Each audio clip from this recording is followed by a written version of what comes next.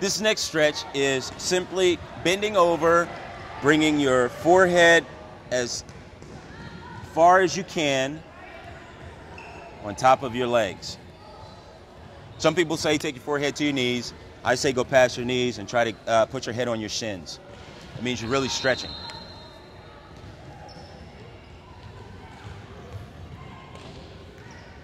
And initially, what you want to do is you want to start out not pushing too far.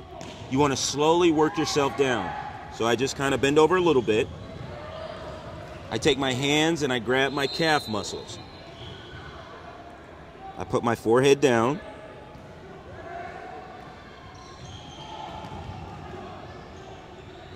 You want to give yourself like a 6 count, 7 count. You come back up, stretch it out, and you go down again, this time going a little bit farther.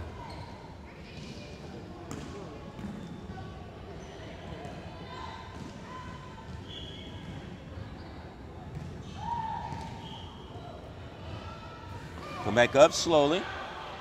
This time, go down even a little farther.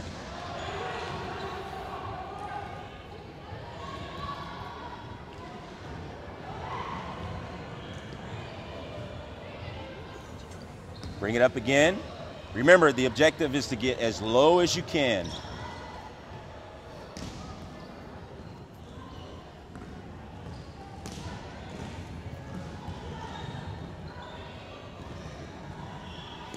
Bring it up. This time, grab your toes, hold it,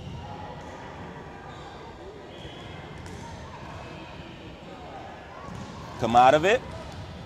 This time, go down as far as you possibly can and hold it.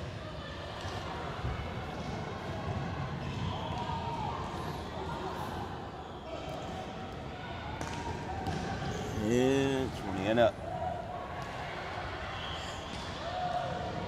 And that stretch is very good for a pro basketball player.